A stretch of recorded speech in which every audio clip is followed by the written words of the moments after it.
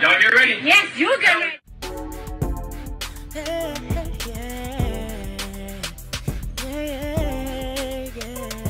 If you want the latest news in the streets, join us and tune in for the tea. Breaking news with integrity. So tell your friends and your family. It's the Lovelyti TV show, bringing you good tea and good vibes. It's the Lovelyti TV show. Be sure to share, like, and subscribe. Hey you guys, I hope you guys are doing good today. So this Diddy situation is getting crazier and crazier.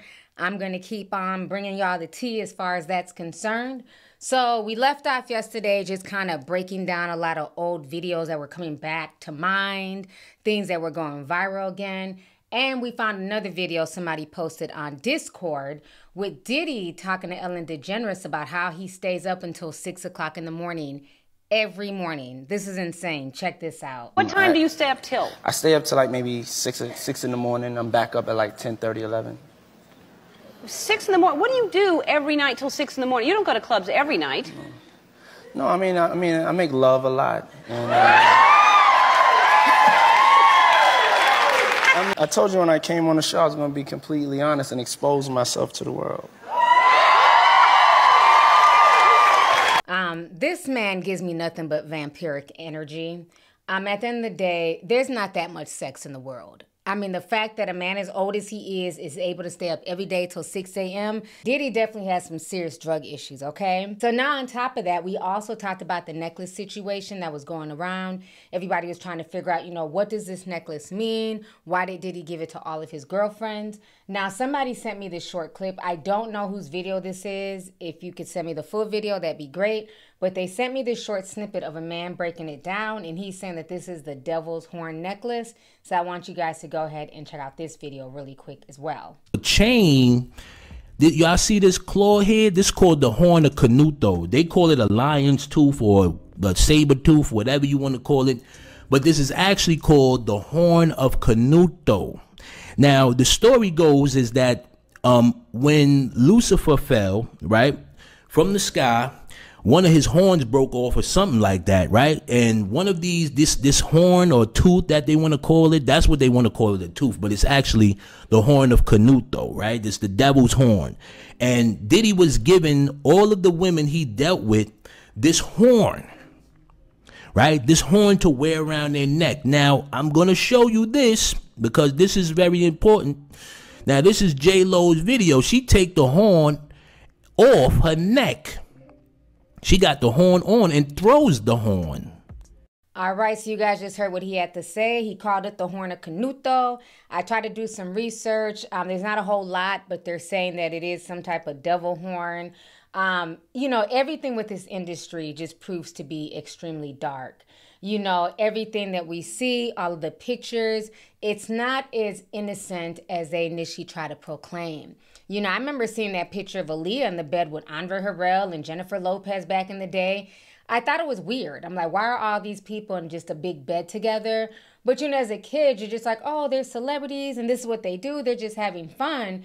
Now, to me, it just looks like a big old pass-around threesome-esque type picture. You know what I'm saying? So while all of this stuff is floating around, you have people who are literally running for the hills. And I think they're running for the hills because their tea is about to be exposed. First, let's start with Kevin Liles. Kevin Liles, a.k.a. the bootleg Russell Simmons. I don't care what y'all say. Him and Russell Simmons look like they're one and the same, okay?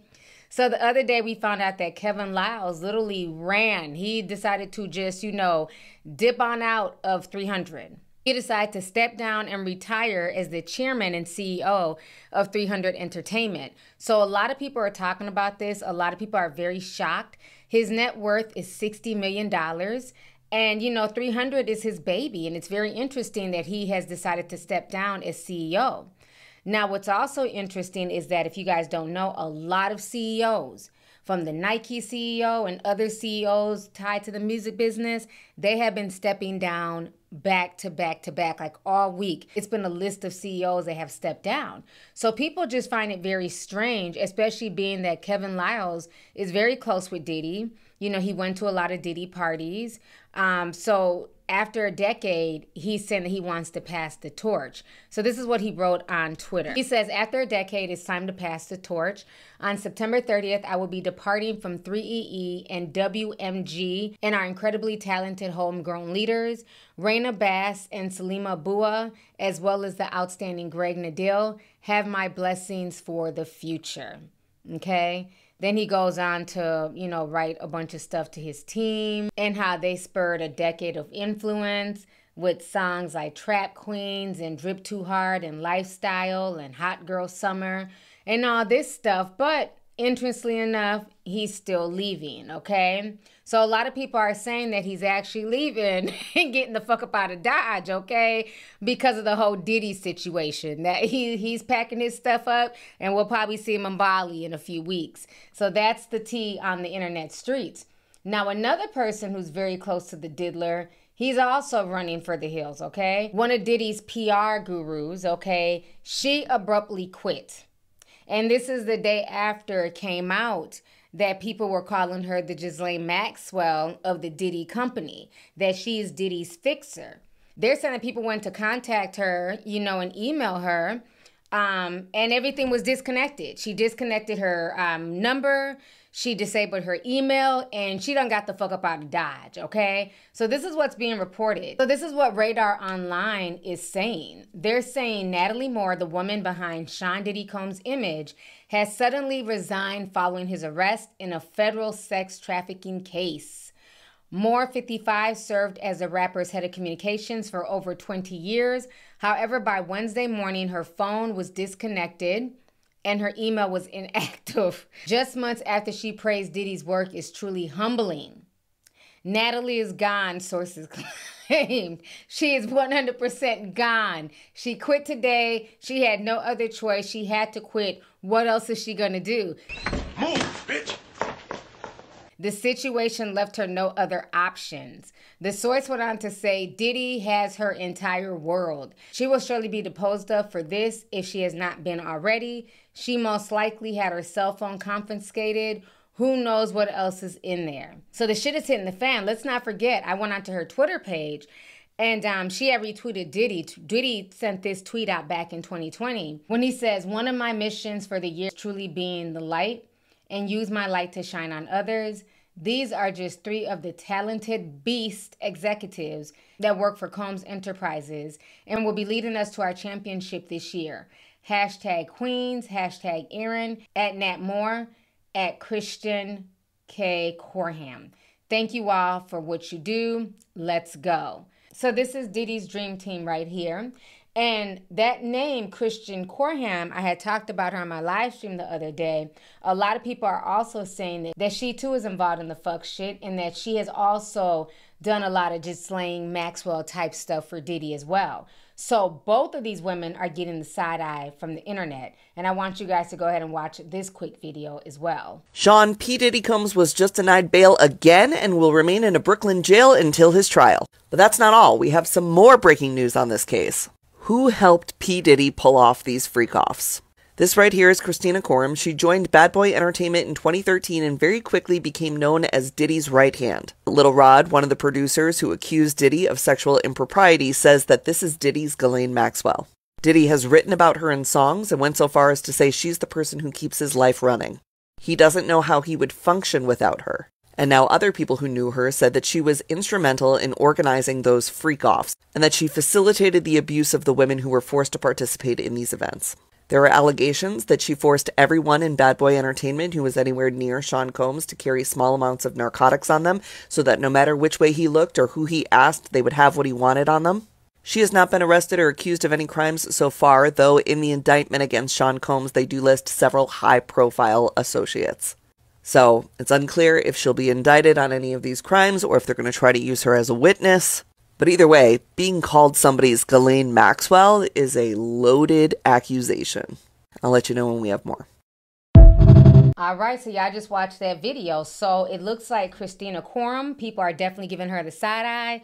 News reports are being written on her. And also Natalie Moore, who abruptly quit. So the chickens are definitely coming home to roost. Just like in the R. Kelly case, everybody's jumping ship. Everybody's trying to protect themselves. You got these CEOs stepping down. You have, his dream team jumping ship and stepping down. So it's going to be very interesting to see what happens with these two ladies.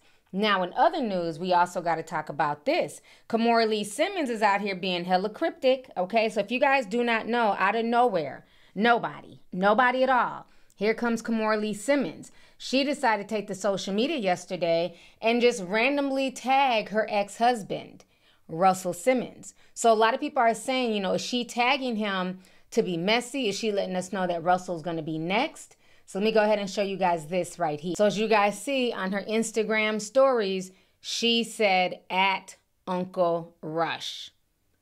So a lot of people are giving this situation the side eye and taking this as a dog whistle that at Uncle Rush card may be next, okay? So now, what else is going down is this. 50 Cent decided to speak to Earn Your Leisure. They were doing Invest Fest. And 50 Cent was talking about kind of what I had stated the other day about the whole Diageo situation and how Diddy got a bit too big for his damn britches, okay? So we're going to go ahead and listen to what 50 Cent had to say about the situation. Check this out. You have the experience with major corporations like me, my particular experience with Beam Suntory. It was great in the beginning. It's great for us to work for them. It is not so cool when you start to own things. You see what I'm saying? So I made a lot of money with them too. Like, there's a point, they did a deal that mirrored what Puffy's deal with Diageo was for Ciroc. So he didn't have ownership of that at any point, but he was getting a lot of money, like almost like $60 million a year at one point. So you see him go to daily on is when you see him have some issues. And these people have really strong relationships. Don't think that the civil case doesn't turn into a criminal case faster because he's making them uncomfortable. That's a big part of it. The spirits business it's not governed. They got a discus board that they created, right? If you got two companies that are $3 billion a year, and Beam Suntory and Diageo, the distribution level is very hard to get things to a point where you can do the right numbers. They incentivize the sales force by giving them box bonuses. And then when you sell a product, you get the bonuses off the boxes that's there. But you make that no matter what product you're selling. So if you sell Hennessy or Remy out the gate, they start to put downward pressure on the new companies. All right, so you guys just saw what 50 Cent had to say, and 50 Cent was making a lot of sense. Again, this is what I was telling you guys when I did that breakdown a few months ago, when I was telling you Diageo is a $1 billion company, okay? Right now, this company is worth $73.51 billion as of September 20th, 2024. And so when you have somebody sitting here who's worth literally a fraction of that, hollering about racism and, trying to strong arm them to give him more money, to give him more shares, to make him like a George Clooney, Diddy was getting way too big for his britches. I definitely believe a lot of this stuff is tied to Diageo. When you have companies that are worth billions of dollars like that, that is the difference between a billionaire and a millionaire. A billionaire can literally shift how the world changes with how much money they have and they earn. So when they see this person creating ruckus, it does make sense that they'll be like, you know what? We have so much dirt on Diddy. Clean him. Get him the fuck up out of here. He's starting to think that he too is white. He's starting to think that he too is in these spaces. No, you're a guest in our home. The same way people like to holler about Eminem being a guest in hip hop, Diddy, 50 Cent, and a lot of these guys are guests in these white corporations' homes. They're using them to be glorified influencers, right? And Diddy got way too big for his britches. You're not fucking up our Johnny Walker brand by sitting here screaming that, we're racist. You're not fucking up Casamigos by screaming that we're racist. We will handle you and get you out of our hair the best way that we can. And I believe, that two things can be right at once. That Diddy is a sexual demonic deviant, right? But that also he ruffled the wrong feathers. And they weren't having it anymore. Because again, Diddy only wants to speak about racism and being woke and, black disparity when it comes to him and his pockets. He doesn't care about the regular black folks, because if he did, he wouldn't have been the only one from Bad Boy Eating. If he cared about other black people, other black artists, he'd been looking out and cleaning up his own house and making sure his own artists were good. So the only time you really hear him talk about racism is when it affects him. But damn, the stuff that he's done to other black people, that's supposed to be okay. We're supposed to overlook that. So again, this is the chickens coming home to roost. I don't think that 50 Cent was telling any lies. I don't think he was even gloating about Diddy's downfall. He's keeping it real. He's educating people. This is how this works. A lot of these celebrities do not own these distribution companies. They don't technically own their brand. The Kardashians, how many clothing lines have they had? They're not the ones sewing and distributing this stuff. They're literally private labeling and just slapping their brand on there. No different than what's going on in a liquor company. Like, okay, well, you're popular. We'll give you, your own little liquor name. You pick it out. But we're doing all the distribution. We're doing all the distilling. We're doing all the selling. So, yes, we're going to own 50% of the profits, if not more. And see, Diddy wasn't liking that because they were giving more share in profits to George Clooney because Casamigos just really took off and he started feeling away. Again, narcissism and ego will get you every time. He was so bothered by what George Clooney had going on, he didn't even realize the blessed position that he was in. 50 Cent just said this man was making about $60 million a year. Many of us will never see that type of money. And instead of him being satisfied with that, he wanted what George Clooney was getting. And now he's sitting in a cold cell on suicide watch, waiting for a cold-ass plate of food. And that's the way the cookie crumbles, okay? So now in other news, Ray J is also going viral once again for speaking on Diddy. He recently did an interview with Chris Cuomo on his show, and he's basically saying, Chris Cuomo's asking him, like, how come his celebrity friends are not coming out and speaking on his behalf? And Ray J saying that he's shocked. He had no idea about all of this stuff going on. So we're going to go ahead and watch this interview with Ray J really quick. Not spoken out since Diddy's arrest, joins us now.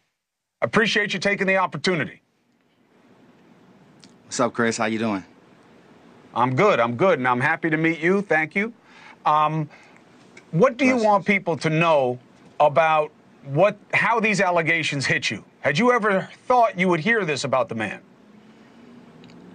I didn't. And I think it's a different time in this game. And, when you look at our mentors and the people that have kind of shaped this culture, it's important to acknowledge the mistakes that they've made.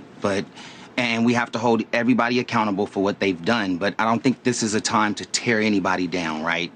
Instead, it's a time for this industry and everybody that's going through this and seeing this to learn from the mistakes and create a roadmap for the future of the industry together, right? In unity. I think that's the next plan that I think needs to be put in play. And with all the allegations and everything that's been going on, it is definitely shaking this industry up. So the importance of unity right now, I think, is the key to a positive future. Why do you think we haven't heard from anyone until now? I just feel like a lot of people are in shock. A lot of people are dealing with it in their own way. But in times like these, we should come together. We should talk about it as a community. It's easy to divide and point fingers, but unity is where you build. You can have a stronger future for the culture. Diddy's been an icon for decades. We've all listened to his music. We've all been around him, that at least in my era, and have looked up to him. And in this situation, it's super unfortunate, but it's important to learn a lesson, right now, and ensure the next generation understands how to move differently with transparency and integrity. And I think transparency and integrity moving forward should be non-negotiable. I hear you, and look, we need that in every culture. You hear and may know what I hear, which is people aren't coming out because they either suspected this about him or they don't want to have any connection to him. And then I guess there's another group who's worried they're going to get pulled in, which is one of the suggestions from prosecutors. When you were with him, you had to have heard the kinds of things that other people heard about what Diddy could be about on the dark side. And excesses of his. What did you make of what you heard, and what did you ever see for yourself that gave you an opinion about what he was about? Well, for myself, and I think a lot of other people in this industry, I mean, it's all a shock because, you know, we've never seen the stuff that's being said and the stuff that people are finding out. Like, I've never been in rooms that people are talking about, and I never knew they existed. And a lot of people in the industry can agree with me on that sense. Like, you all wanted to go and have a good time at a Diddy party, you know, and you wanted to be inspired, you wanted to go out and have a good time, and then you wanted to go the next day to work, and you wanted to work hard in this good vibe, you know. And so to see where we are now, I just think everybody is still trying to digest it and still trying to understand it. And even though, you know, there's still allegations and it's not anything that's just allegation factual yet, but it's hurtful and it's confusing to a lot of people. I mean, we all grew up, you know, listening to Puff and Bad Boy, and they represented success and resilience, but it comes with responsibility. And when people fall, right now we just need to use it as a moment to reflect, not to criticize, but find a better way to move forward as leaders, individuals, in this culture that we're in right now. All right, so you guys just saw that interview. Now, I will say this. Ray J looks very dapper.